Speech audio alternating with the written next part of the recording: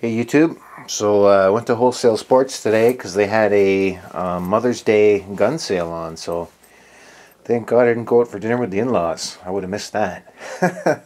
Told the wife I had to work, so I actually did go into the shop and work for a little bit. Had to finish up a job that I started on Friday because other jobs were more pressing, so we're going to leave that until Monday, but I thought I'd get it out of the way anyway.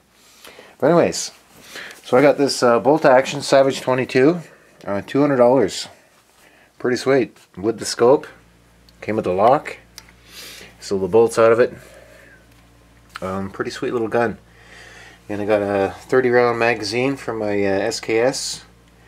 And I got 100 rounds of shotgun shells. They're only, like field and range for birdshot or skeets, whatever. But shit, 100 rounds for 15 bucks. So I thought that was pretty cool. 12 gauge, 3 inch. Where should it say that? Yeah, 12 gauge, 3 inch. So pretty cool. Not too bad. And so I figured, well, I might as well spend some more money. I'm getting too many guns now, so I went and got a gun case cabinet. So I could store all my 22 and stuff in there. Because I get kind of worried. My daughter's only 12, and she comes home at lunch and stuff. You know, what if she was to bring home a boyfriend or something one day? Like, she doesn't yet, hopefully. But what if she does one day and I got all these guns hanging up or something, you know? And goes, wow, your dad's got guns. And then, you know, they break into your house after and steal all your shit.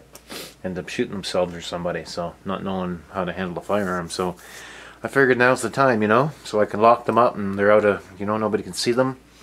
You know, I'm going to lag bolt this to the wall eventually. But I have to cut some trim out so it's nice and tight, so I can really secure that sucker down there.